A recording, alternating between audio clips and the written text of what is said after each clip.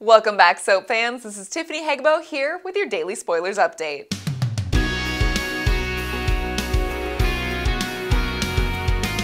As if the interruption to his wedding wasn't already enough, life continues to grow more stressful for Paul, who receives some disappointing news.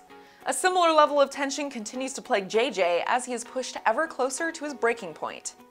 Things are growing chilly all around, even when there should be celebration, as Abe reveals the name of the new commissioner. There's an ominous rumble on the horizon, and lightning is about to strike. While we wait to watch, here's some soap opera news to help fill the time.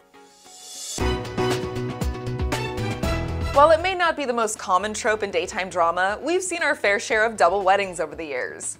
The chance to see a power couple tie the knot has always been a popular draw in soap operas, so it stands to reason, or at least many writers seem to think, that increasing the crowd at the altar will bring a big audience to the screen. 23% of survey viewers seem to agree, but unfortunately, they were in the minority, with 3/4 of fans saying that these enlarged engagements serve no purpose other than to cram as many faces as possible onto the screen. A small percentage even went as far as to say that wedding bells in any form are getting to be an irritating nuisance on the shows, offering little more than a tired return to an overused storyline. With so many fans naysaying the nuptials, involving 2 people or 4, it's probably a good thing that the characters can't hear us when we shout that we object.